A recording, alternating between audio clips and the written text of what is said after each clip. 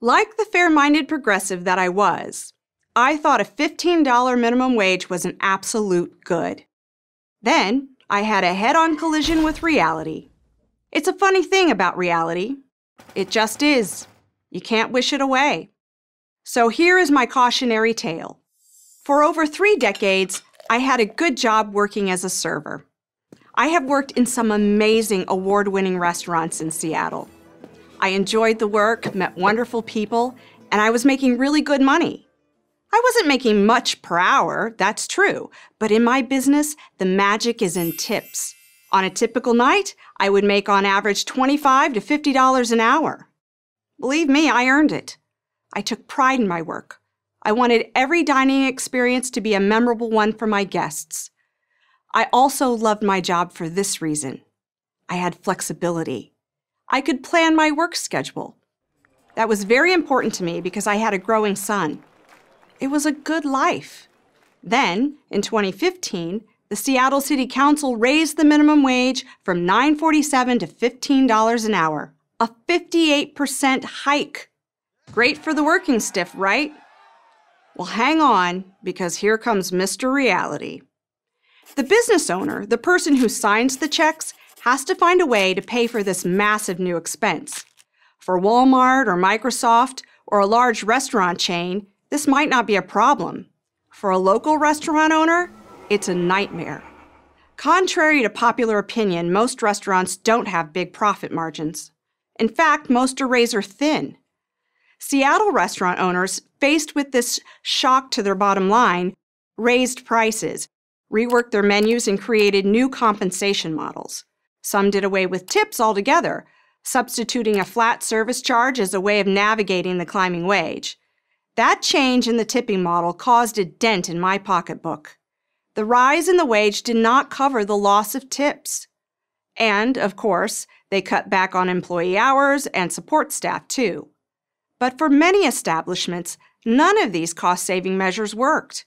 Restaurants, some that had been in business for decades, many family-owned, closed, including the ones I worked for. Good servers don't grow on trees, and I was able to score an interview at another amazing restaurant. Then, before I could even confirm the interview, that one closed too. Same reason. The $15 minimum wage cut their profits down to nothing. So let me add this up for you. I make a lot less money now than I did before Seattle decided to do what was supposedly in my best interest. I used to be able to pay my bills as they came due. Now it's a juggling act. I used to have enough money to support my son's extracurricular activities. Now I often just say no. Before the minimum wage increase, I had one job and worked 4 days a week. After the wage hike, I had 2 jobs and worked 6. With my skills and a tipping culture, I used to average 18 to 20% or more on any check. Now, instead of tips, I get a flat 14%, part of the 20% service charge the restaurant owner tacks on the bill. I still pride myself in providing good service, but the incentive to go the extra mile is gone. There is no way to maximize my income. And what's Seattle's answer to my problem? To raise the minimum wage again. The progressive idea is that you should be able to make a fair wage. But if you have no job or are working more for less, how is that fair?